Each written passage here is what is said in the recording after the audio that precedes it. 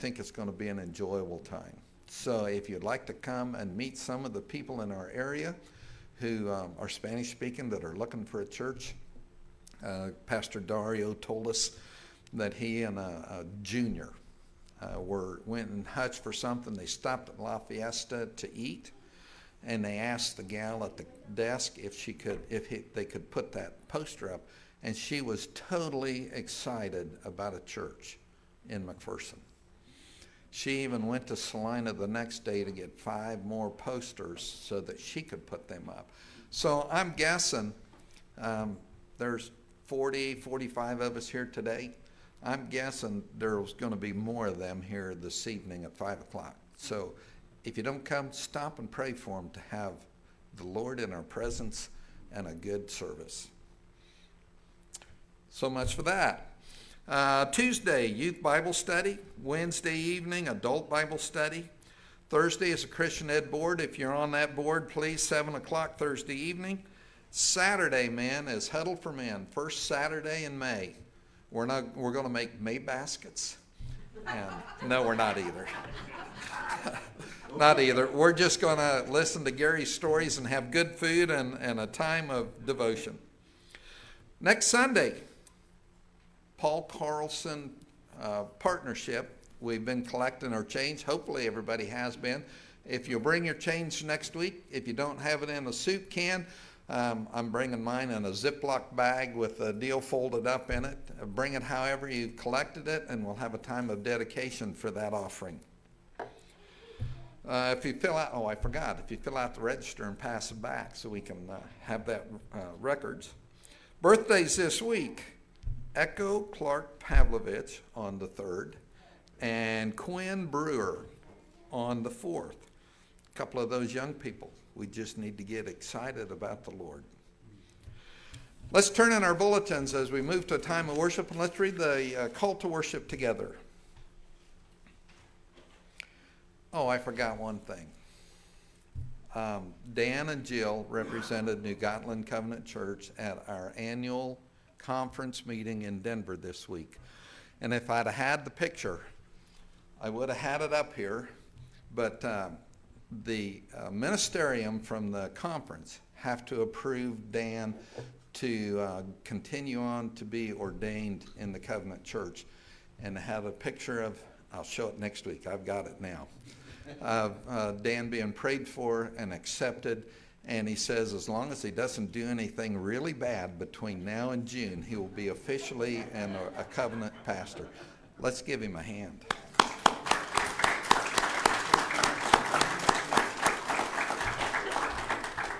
I know it's been a lot of work. He's done a lot of study, written a lot of papers. He probably felt like he was still back in college. But, okay, now let's move to the call to worship as we move to a time of worship. Surely you desire truth in the inner parts. You teach me wisdom in the inmost place. Create in me a pure heart, O God, and renew a steadfast spirit within me. Do not cast me from your presence or take your Holy Spirit from me. Restore to me the joy of your salvation, and grant me a willing spirit to sustain me.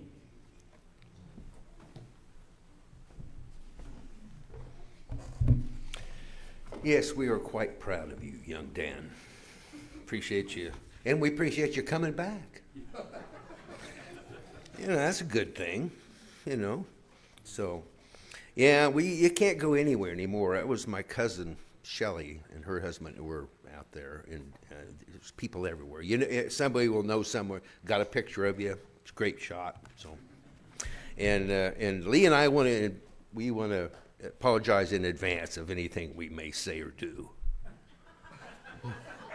Right now, Yeah, come on. What are you talking about? Well, nothing. I'm just saying. Okay, this is my Father's world, and I'm certainly glad of that. And we are going to sing that one first. We'll sing 58 in your hymnal. This is my Father's world. Let's stand and sing. That's a great song.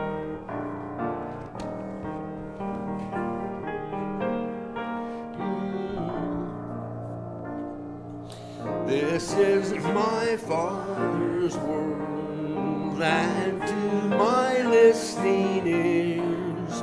All nature sings and round me rings the music of the spheres.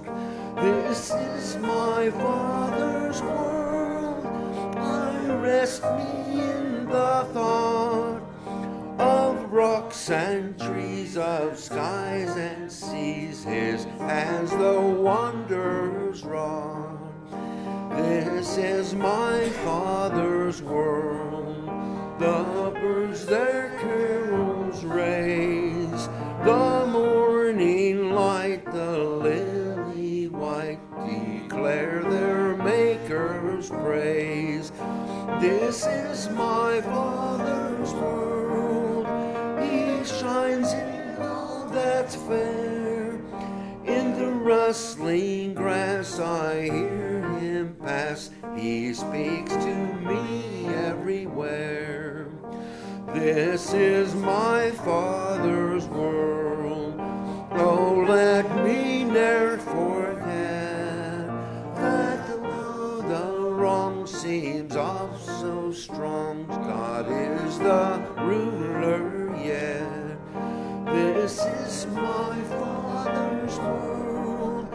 The battle is not done. Jesus who died shall be satisfied, and the heaven be won. Bow with me in prayer. Our gracious Heavenly Father, we just come before you this morning to celebrate you, to thank you for letting us be in your world today, Lord. Help us to glorify your name in all that we say and do, and that we can praise you in our words and our actions, Lord. Thank you for everyone that's here today. Bless us as we hear your message. Be with us as we share a meal and fellowship together, Lord. Just be among us and show us that you're here and that you care for us.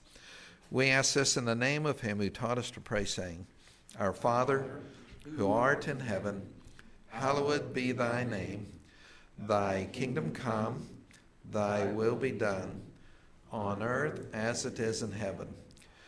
Give us this day our daily bread, and forgive us our trespasses, as we forgive those who trespass against us. And lead us not into temptation, but deliver us from evil. For thine is the kingdom, and the power, and the glory forever. Amen. You may be seated.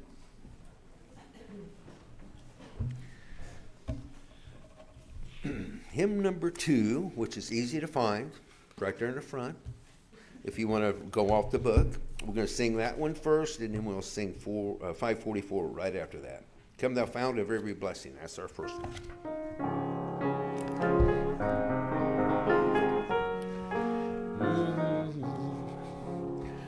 Come thou fount of every blessing, tune my heart to sing thy grace. Streams of mercy never ceasing, call for songs of loudest praise. Teach me some melodious sonnets sung by flaming tongues above. Praise his name, I'm fixed upon it, name of God's redeeming love. Hitherto thy good bless me, thou hast brought me to this place, and I know thy hand will bring me safely to my good grace. Jesus sought me when a stranger, wandering from the fields of God. He who rescued me from danger brought me with his precious blood. Oh, to grace how dead a debtor I'm constrained to be. Let thy goodness like a fetter bind my wandering heart to thee.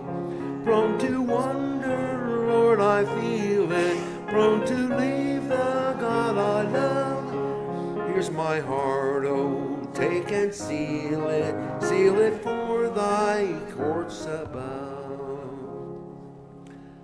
We'll understand it by and by.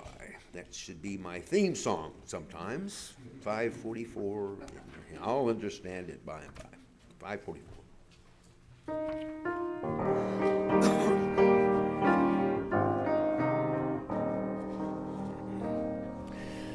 Trials dark on every hand, and we cannot understand all the ways that God would lead us to that blessed promised land.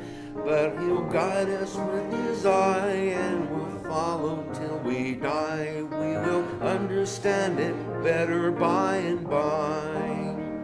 Bung and bung when the morning comes, when the saints of God have gathered home, we will tell the story how we've overcome. We will understand it better by and by.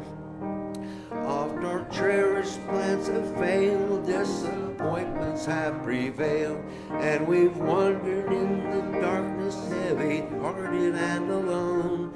But we're trusting in the Lord, and according to His word, we will understand it better by and by.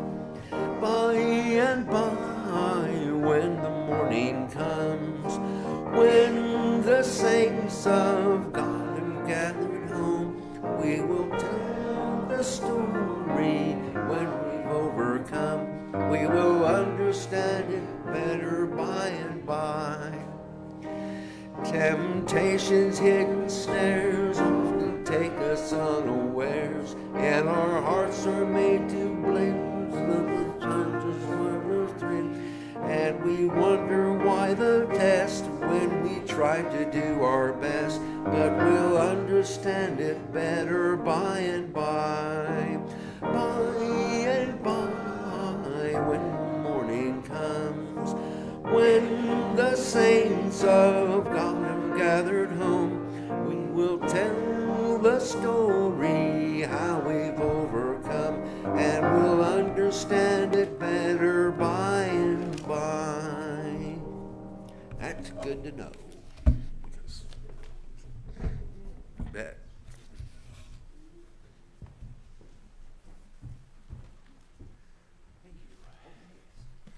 Well, good morning, everyone. It's good to see you all here, and I'm really glad to be back, too.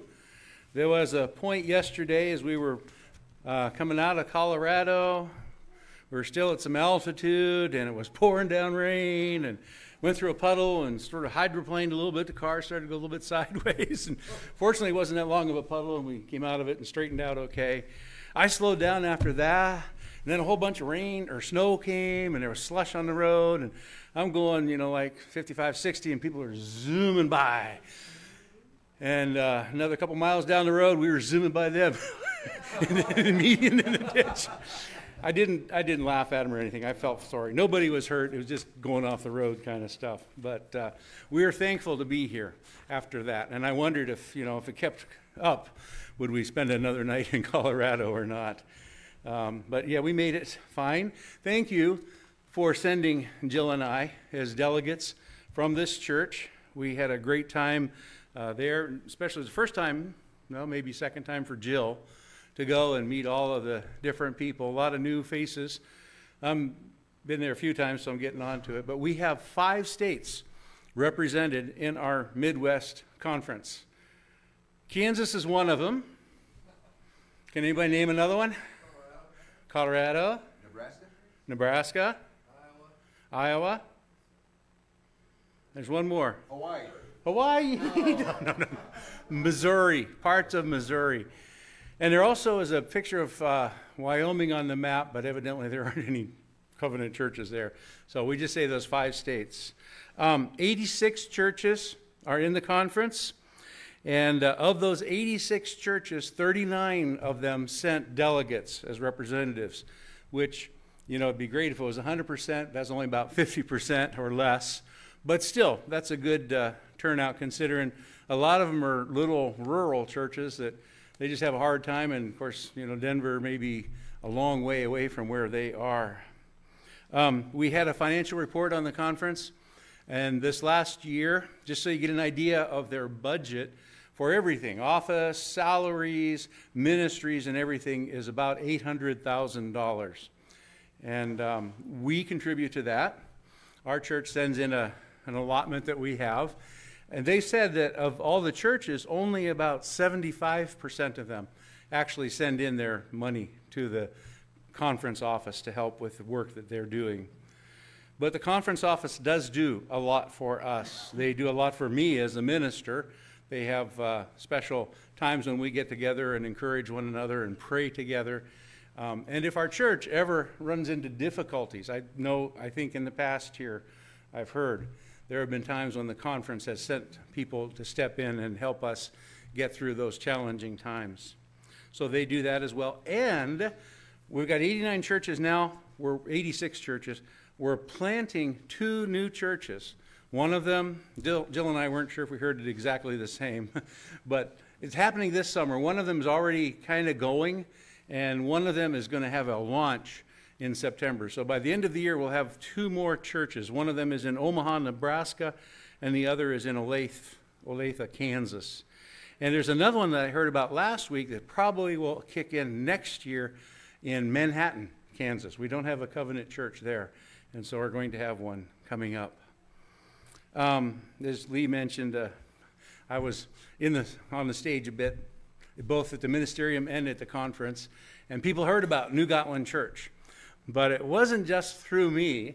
Dario, Reverend Pastor Dario and Rosa were on the platform too. At one point, they were honoring the Spanish-speaking pastors who were there in their churches, and they had them up on the platform, and some of them spoke English, but most of them spoke Spanish with translation. And good old Dario was talking about how things are going in Salina, and then he said, and we're starting a new church in McPherson, at New Gotland Covenant Church. Dan Perry, stand up. And of course, everybody's going, oh, yeah. So I absorbed it for you. I'm giving it back to you all.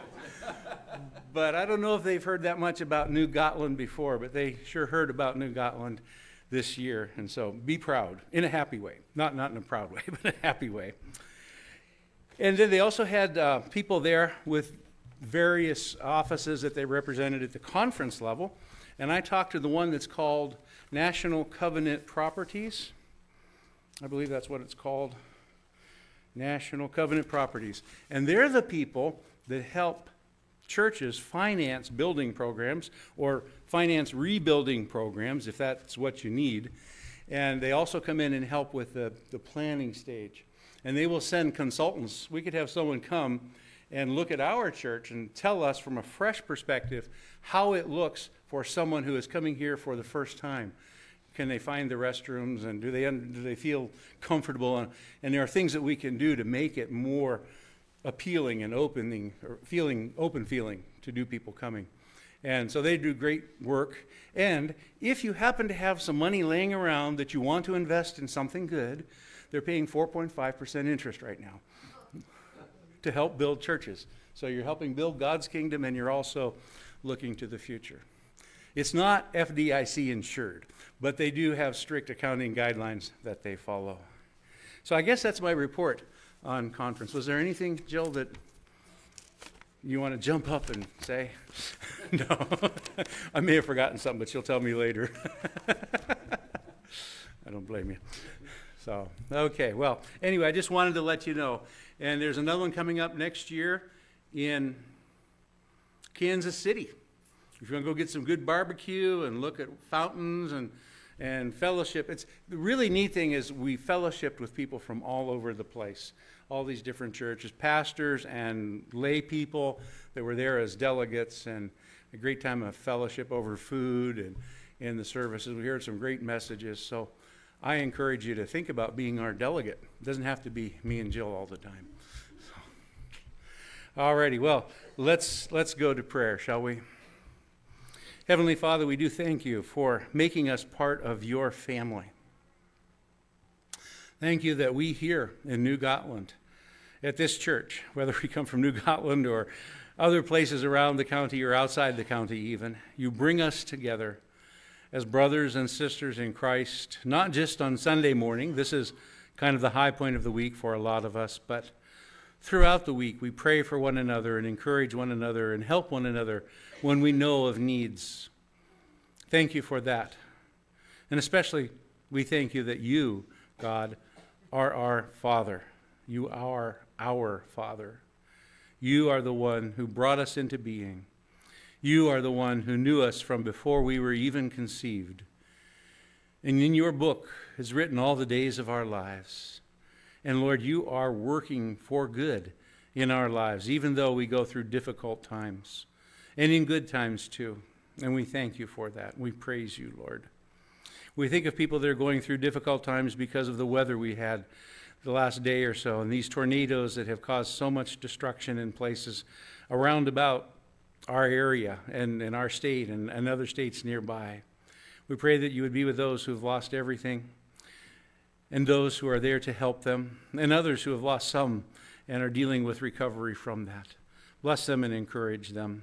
We pray that you would bless our denomination at the national level, international level, and also our Midwest Conference. And thank you for how we are like a cord of 3 strands. We are strong, and we strengthen one another as we pull together. And Lord, we thank you for the La Miel Church coming this afternoon and doing this new Spanish service and establishing the beginning steps of establishing a Spanish-speaking church here in McPherson area.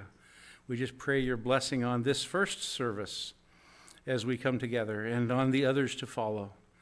May you be glorified, and may many people who have been longing for a service in their own native home heart language, Spanish, that they would be able to come together and fellowship together. And thank you that we can be a part of that. We pray that you'd be with Jennifer Henry and her kidney situation with the cysts and the kidney stones. We pray that you'd bring healing to her, and as she gets treatment for it this week, may it go well. And we also pray for her brother-in-law, Lord, who's recovering from a stroke. We ask that your touch would be on him. Thank you that he's doing better than he was. We pray for the family of Cheryl Branstead and her passing, as she was a part of this church years ago. We just ask your blessing on them as they go through the grieving process and also as they celebrate her being with you. And Kathy Becker's sister Mercedes with cancer, bring healing there and reconciliation as needed. We pray for Freddie Brewer, Bryce's father, in hospice care. Be with him and comfort him and direct his days. And Edward King, too, as he has got a lot of troubles, has had a bad fall and is hospitalized, and his wife Barbara is standing beside him, helping him. May she be encouraged as well. And Janice, Chris's friend, and thank you, Lord, that her tumors have shrunk recently, and good news for a change for her. Continue to bless her and help her. And Lisa Unruh, as she works in the Omega House, is a guide to others, and sometimes as a fence that holds them in place. Give her strength and wisdom and love and grace. And Vern, as he deals with higher PSA readings and what that means. And Gloria, give her strength and joy. And Jerry, as she continues to heal from this surgery. And Shauna, this friend of Diana Larson, who has recently had some setbacks. We pray your blessing on her. And Lord, each one of us here, we've come today together with joy, but also some of us with pain as we're dealing with broken relationships or financial hardships we might be going through, or sickness that we're having. Some of us aren't here because of that. We pray for your help in those areas, Lord. You are the great physician, the mighty counselor, and the source of all good. So we pray for these people. And now we take a few minutes to lift before you our unspoken requests.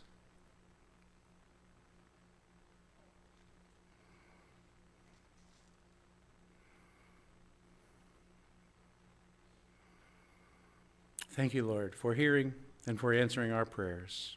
In Jesus' name, amen.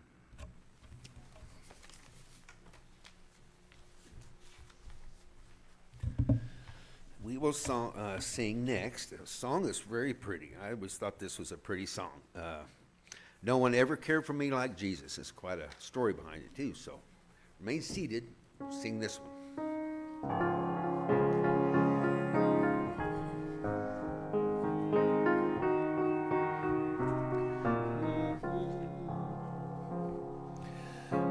would love to tell you what I think of Jesus, since I found in him a friend so strong and true. I would tell you how he changed my life completely.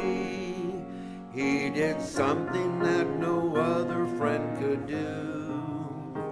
No one ever cared for me like Jesus.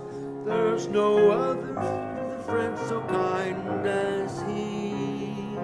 No one else could take the sin and darkness from me. Oh, how much he cared for me. All my life was full of sin when Jesus found me. All my heart was full of misery and woe. Jesus placed his strong and loving arms around me, and he led me in the way I ought to go. No one ever cared for me like Jesus. There's no other friend so kind as he. No one else could take the sin and darkness from me. Oh, how much he cared for me. Every day he comes to me with new assurance. More and more I understand his words of love. But I'll never know just why he came to save me. I'll say someday I'll see his blessed face above. Never cared for me like Jesus. There's no other friend so kind as he. No one else could take the sin and darkness from me. Oh, how much he cared for me. Isn't that a pretty song? Uncle Charles and I used to sing that as a duet, and that's what I think I was still trying to do. I was singing tenor notes and at a different beat, but you hung in there and played it right. So it's a pretty song. Gary, I'm going to put you on the spot. Your name, go ahead, you can sit down. But your name came up at this conference, and you were talking about Charles just now. Somehow I was talking with some other folks about him and how when I visited him, I can quote a Bible verse or begin quoting a Bible verse, and he will finish it. You know, he may not know who I am, and he may want to go milk the cows every 5 minutes. But someone said, you know, music is really powerful with people in that situation. And I said, well, I know just the man who always talks about singing with him in church. So next time we go down to Mountain Ridge to visit, you can come along and you and Charles can sing, if you would. So, now I said it in front of everybody else. I guess we better follow through. But I won't get the calendar out just now. We'll do it later. Well, as we get ready to worship the Lord in giving, I would like to call your attention to an unusual passage for giving passages, but it's a song of praise or a psalm of praise to God and his blessing on us.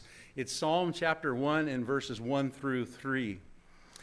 Blessed is the one who does not walk in step with the wicked, or stand in the way that sinners take, or sit in the company of mockers, but whose delight is in the law of the Lord, and who meditates on his law day and night. That person is like a tree planted by streams of water, which yields its fruit in season, whose leaf does not wither. Whatever they do prospers. Ushers, would you come forward, please?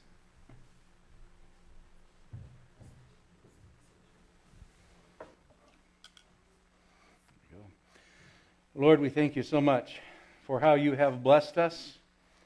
Thank you for guiding us to yourself and helping us to seek you.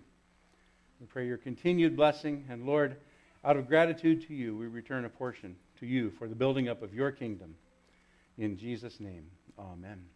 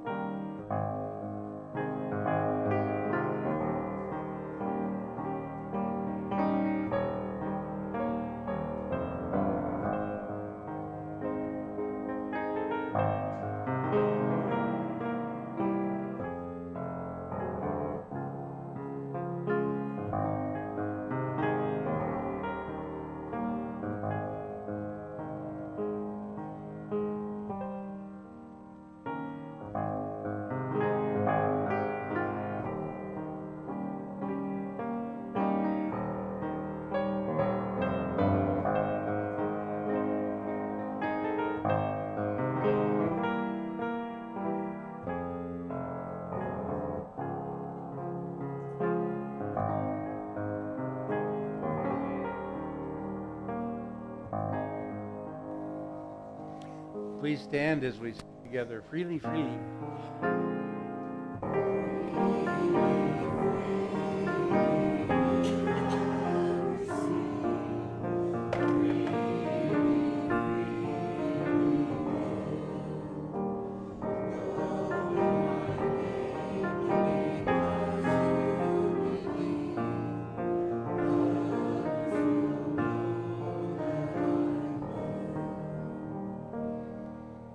You may be seated, except for young folks. Come on up. I have a children's message, a young people's message for you.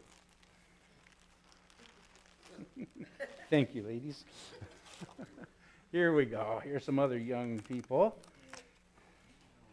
Okay, well, you see what I did here? I got a bunch of thumbtacks, and I punched them through this index card, and I taped them on so they're real solid. So, if any of you aren't paying attention during the children's time, I can just whack you on the leg. Do not. That would hurt, wouldn't it? Yes. You want to feel these? Just real careful. They're sharp. Is that pretty sharp? You want to feel it? When you touch it lightly, it doesn't stab. When you touch it lightly. I just want you to know they're genuine thumbtacks. I haven't dulled them or anything like that. Somebody accused me of that one time.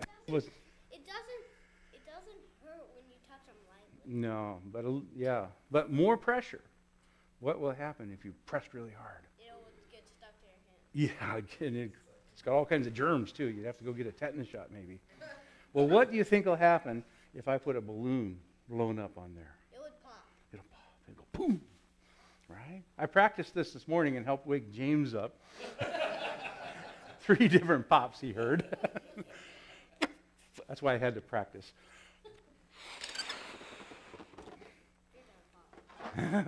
You think so? You're ready. It's gonna pop. Yeah, well. Oh, one of those magic tricks where it doesn't pop. You think? Maybe. I want to tell you a story that goes along with this, though. I heard this a while back, but there was a man who was an ambassador to some South American country, a U.S. ambassador, and he had a very devout Christian father. And this Christian father was all about Jesus, Jesus, Jesus, Jesus, which is good. But they had an ambassador from that South American country come to America. And as part of what they were doing, this ambassador introduced his father to this ambassador from, I don't know what country it was, maybe Brazil or somewhere. And his father said, "How are you? Do you know Jesus Christ as your Savior?" And the son, the ambassador, like, "Oh, no, Dad, you don't want to say that. You can't be asking people about that kind of stuff." And the Brazilian ambassador, he just kind of laughed a little bit, and they went on. Afterward, the son got after his father and said, "You shouldn't have done that." And his father said, "I needed to do that. I know it was kind of taking courage for me to do that. It was a hard thing to do, but I felt like God wanted me to do that." Sometimes God wants us to speak up like that too when we're in situations. And it's kind of scary. It's kind of like putting a balloon on the tacks. And we're thinking it's going to pop, it's going to pop, it's going to pop. But when God is blessing us and helping us with it. It doesn't pop because it's not lightly. Are you ready? No. All right, I'm going to really do it this time. Ready? Let's see what happens.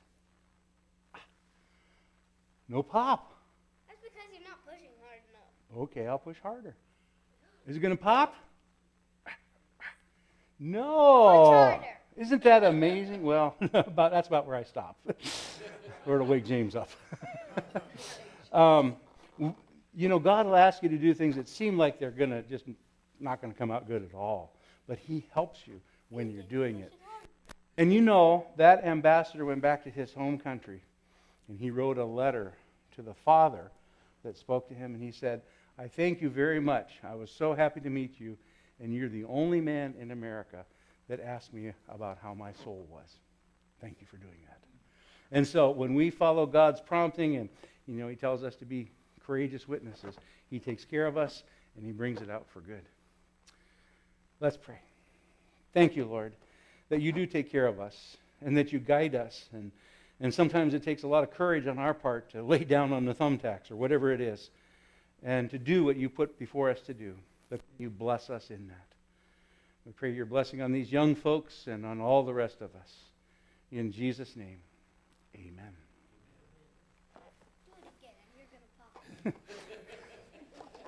I hurt my finger one time doing it. You press down really hard and suddenly it's gone. Yeah, no, we're not going to do that. Well, today's message is our last one in 1 Thessalonians. We're finishing it off, and it's a little bit shorter because I knew we were going to be running a little bit late at this point because I spent so long talking about the conference. So don't worry, we'll still be able to eat before the food all burns in the kitchen on the warmers. But the passage today is 1 Thessalonians chapter 5, verses 16 through 28. 1 Thessalonians chapter 5, 16 through 28. And they're on the screen. I gave these to Lee this morning, kind of late, but he got them. Would you all please stand as I read? Rejoice always. Pray continually. Give thanks in all circumstances, for this is God's will for you in Christ Jesus. Do not quench the Spirit. Do not treat prophecies with contempt, but test them all. Hold on to what is good. Reject every kind of evil. May God himself, the God of peace, sanctify you through and through. May your whole spirit, soul, and body be kept blameless at the coming of our Lord Jesus Christ. The one who calls you is faithful, and he will do it. Brothers and sisters, pray for me, pray for us. Greet all God's people with a holy kiss. I charge you before the Lord to have this letter read to all the brothers and sisters. The grace of our Lord Jesus Christ be with you. And you may be seated. Well, this is Paul finishing up his words to the Christians in Thessalonica. And he's written a whole bunch to them about how they should live as Christians. And he's finishing it up, and when you get to the end of something like this, there's just a few things that you want to say to make sure they don't forget. When I was a teenager, both of my grandmothers lived with us for a while. And the one, every time that I was going out somewhere in the car, she'd say, "Now, Danny, you be careful and don't have a car accident. People get hurt in those." And I'm like, "Yes, Graham, I know." I'm not going to do that. But every time she'd say that because she knew, she told me lots of things over my life, lots of good wisdom she'd imparted, stories she told me that taught me things about life. But she knew that it was important that day I did not go out and have a car wreck. And that's kind of what Paul is doing here. It's stuff that I don't know if the Thessalonians are saying, "Well, yeah, we know that, Paul," or not. But he's reminding them of these things because they are very important. And they're very important for us as well. The first one, he says, is rejoice always.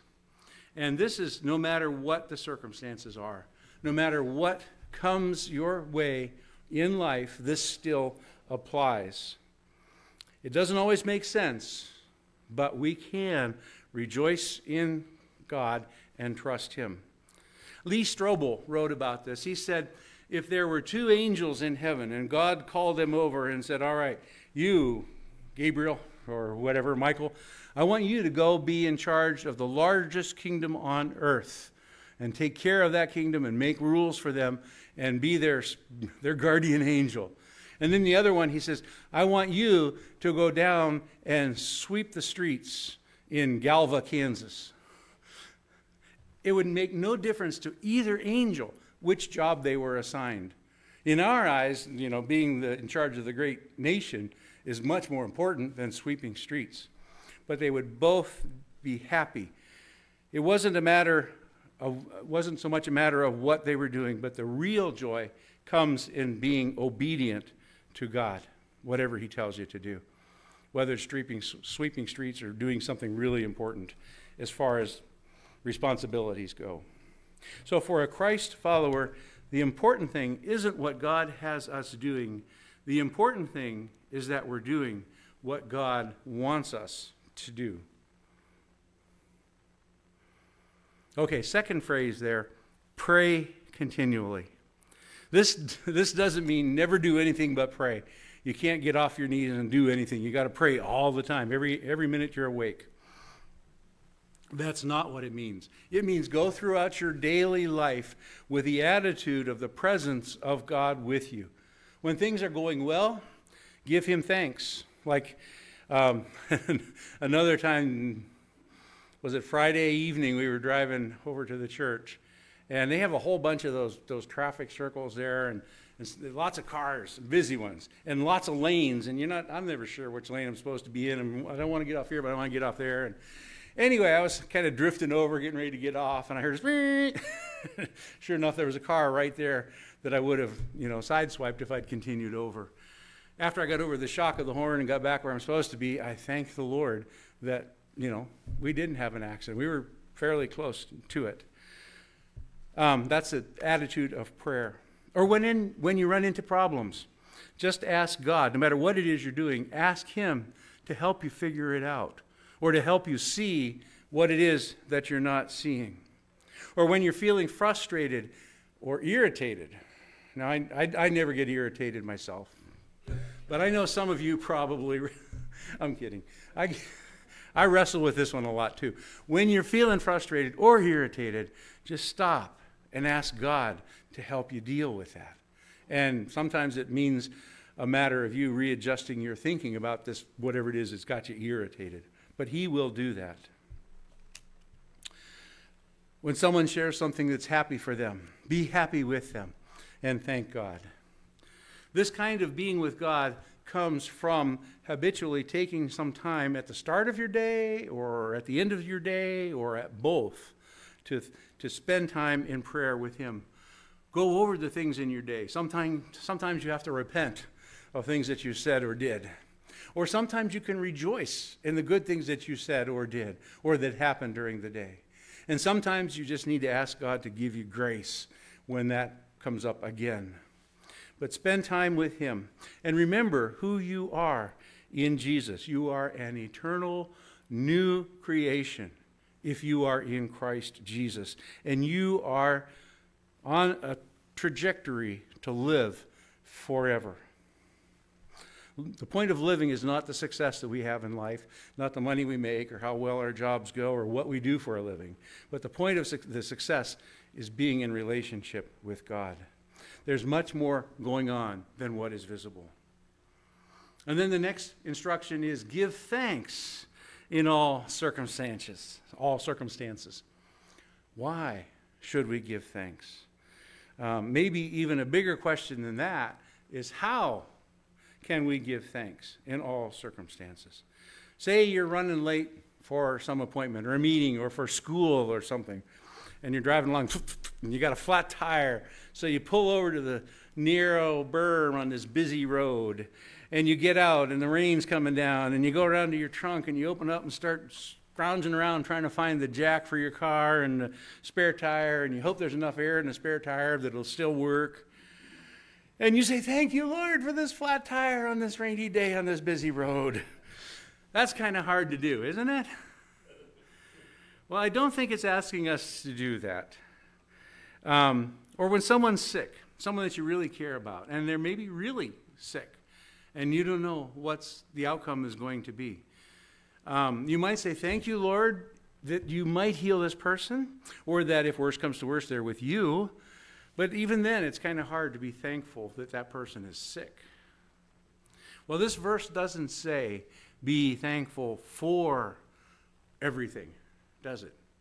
I looked in multiple translations, and none of them say, be thankful for every circumstance. Do your Bibles say that? If you have one open? No, it doesn't. It says, be thankful in all circumstances, and there is a difference. This thankfulness is not a celebration like, oh, things are so good, my team won the Super Bowl. Not that kind of thankfulness. This thankfulness comes from a deep down trust in God that he really does have you and your life and all your concerns in his hand and is working the best for you in all things, even the painful things. You can calmly say, yes, Lord, thank you, that even in this circumstance, you are working for my good. There's nothing that comes your way that God didn't already know about from the beginning of time and have a plan for it in your life, even the painful things. Sometimes they're to knock us back on course when we've gone astray. And sometimes they're just to deepen our patience and our trust in God.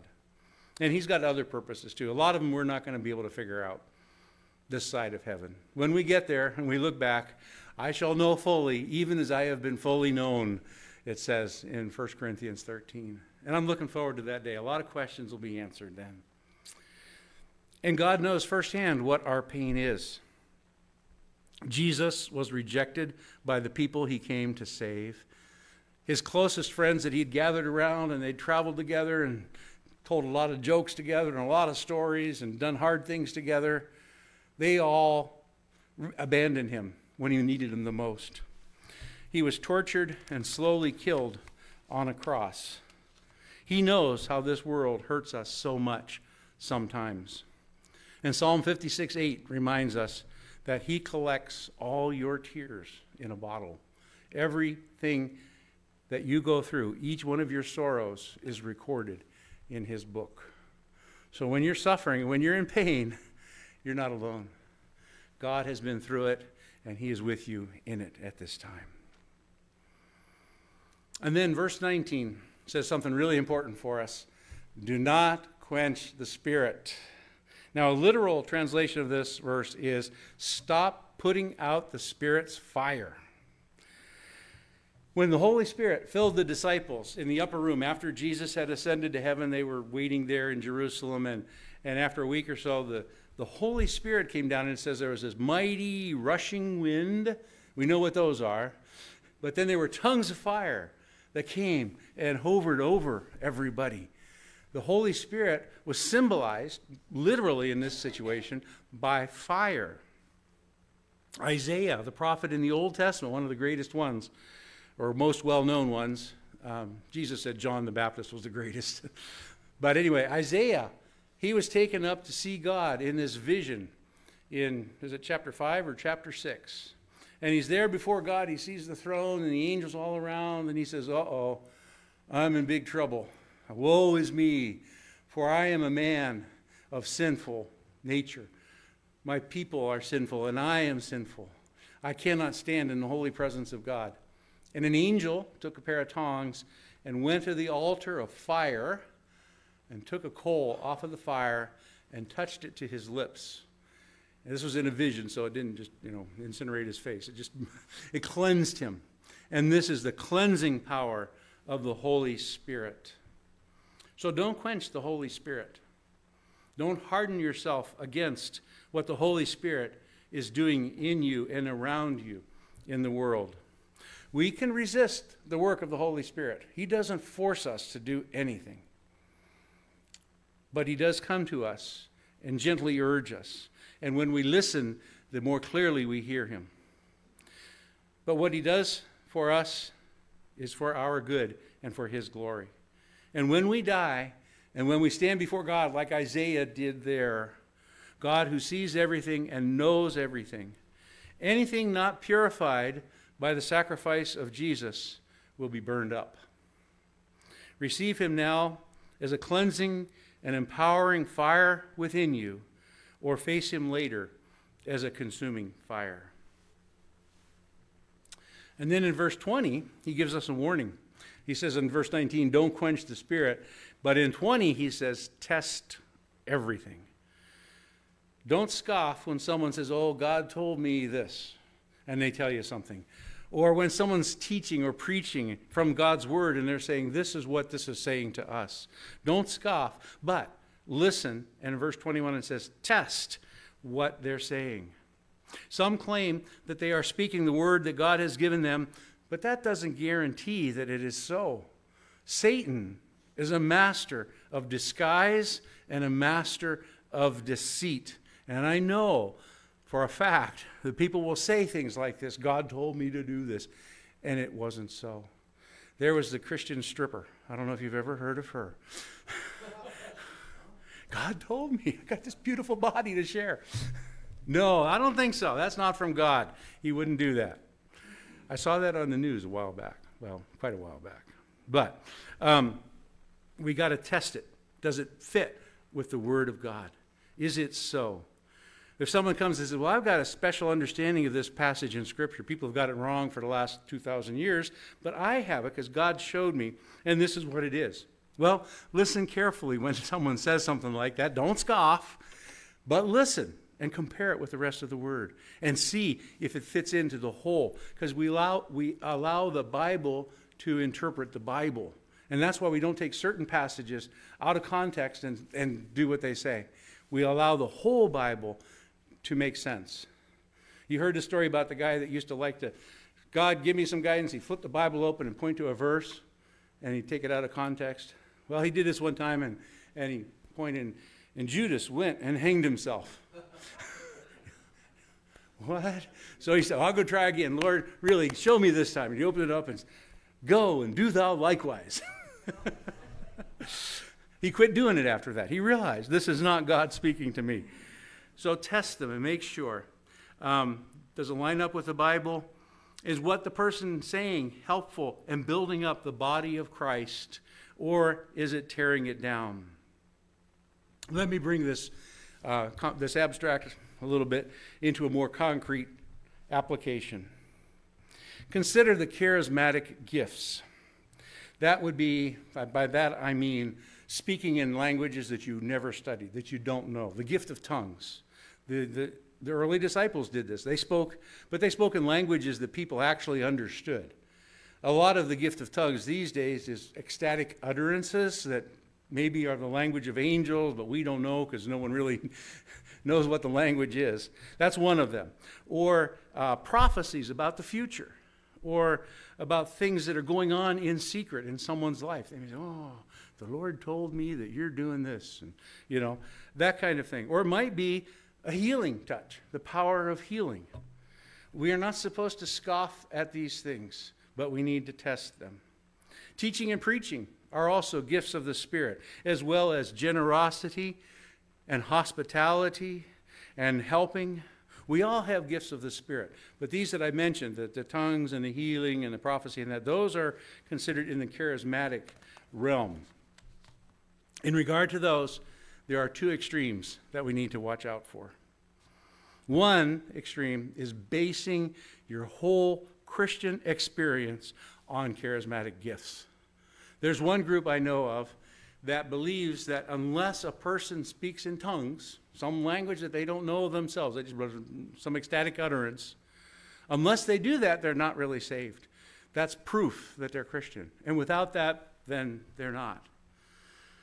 The other extreme, though, is to put the damper on it and say, no, all of that stopped with the apostles. When the last disciple of Jesus died, all of those special gifts of the Spirit were gone. We don't have them anymore. That would be the other extreme. Neither of those views is completely correct. Because those gifts, those charismatic gifts even, apparently come these days. But they are not the main things we're living for. I rejoice when I see genuine acts of God in this way, but I'm also wary of false attempts. God doesn't just do what we ask him to do if we have enough faith. Paul the Apostle, who wrote much of the New Testament, had a thorn in his flesh, a physical ailment. And he said, 3 times I asked God to heal me of this, to take it from me. And each time God said, no, my grace is enough for you. I'm going to work in you through this ailment. So he didn't get what he wanted. And if Paul couldn't do it, then who could? It's easy to get caught up in thinking that you can have whatever you want from God in this life if you just have enough faith. People still fall for this lie of the devil. And that's pretty strong words on my part. I don't usually condemn things, but it really irritates me. This is one of those things that irritate me. When people will say things like this, and if you only believe enough, you can have whatever you want. That's not biblical. That's not from God. Sometimes God does bless us. I mean, we may pray for health and healing, and it comes. Or we may have a real difficult financial situation we're in, and we pray for God to help us through it, and He does, and He blesses us, especially as we follow His biblical stewardship. There was a place that was less than 30 miles from where I lived out my teen years, where I grew up from 10 on, that was called the Glory Barn. And I checked this out, and there's still an International Glory Barn. I don't think they're affiliated, but they still have the same idea. It's this name it and claim it. At this Glory Barn, they believed that all Christians who had enough faith could receive any miracle from God that they needed or wanted. People who had vision problems were encouraged to pray for healing of their eyes and, in faith, get rid of their glasses and then go out driving on the road. Others were told not to take medical treatment for illnesses that they had, that God would heal them by faith. Eventually, the truth came out that a lot of the supposed miracles never really happened. A good friend of mine, his parents got involved in this place, and his father died because of a disease that was untreated, because he was a man of faith, believing that he would get healed because of this cult. The county nurse reported to the county health board, and it was written up in our newspaper, in the Warsaw Times-Union. She says, she went and saw what was going on. She said, diabetics were not taking their insulin, and pregnant women were receiving no prenatal or postnatal care. They're laying dead babies and live babies next to each other on their altars and praying over them to get the live babies to bring life back to the dead ones. There was one woman in our county praying over a dead baby for 4 days before the funeral home got hold of it. Now, these were good and earnest people. They were sincere, but they were led to believe lies decked out to look like God's word. Jesus, when he sent his disciples out to witness, he said, be as innocent as doves, that means in doing evil, but as wise as serpents. That means in discerning what's going on and what is true and what is right. Watch out what you hear and what you believe. Satan is a master deceiver. And that's why we come together on Sundays and study the Word together.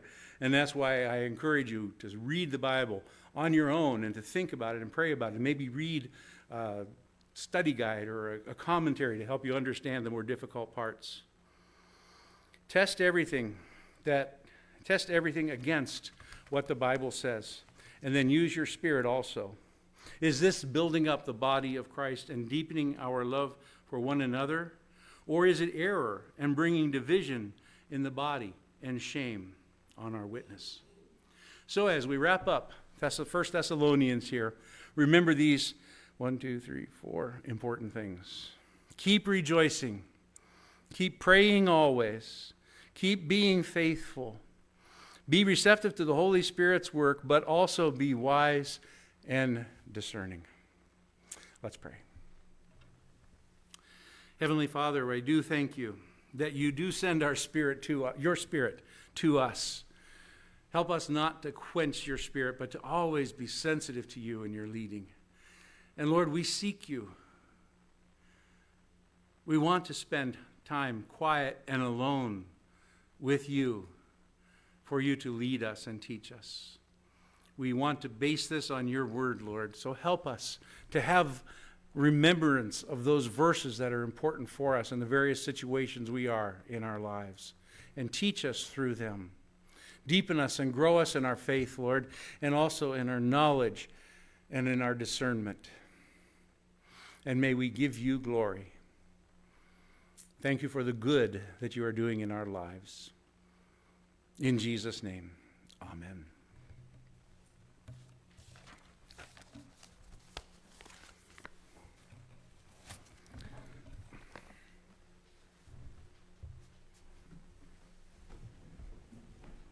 Thank you, Dan. You have the these children's messages are really, I don't know how you get all these coming up, but every one of them's worked perfectly. Well, thank you for being here, and thank you for singing along with us and everything. Remember now, we have a fellowship meal right after this, so don't be running into McDonald's or something like that. No, you might as well stay with us. I'll fly away. That's be great. 554 in your hymnal. So let's stand and sing. Thank you for being here. Thanks, Marie, for singing or playing and singing. We'll sing that one together.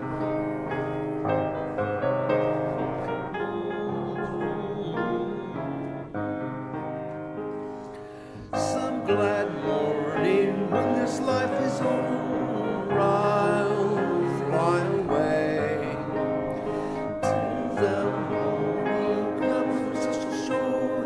I'll fly away. I'll fly away, oh glory. I'll fly away.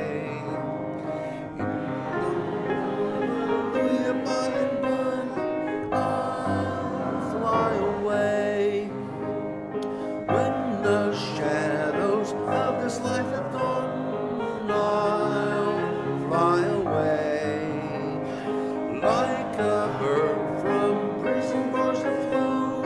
I'll fly away. I'll fly away, oh glory. I'll fly away when I die. Hallelujah, by and by.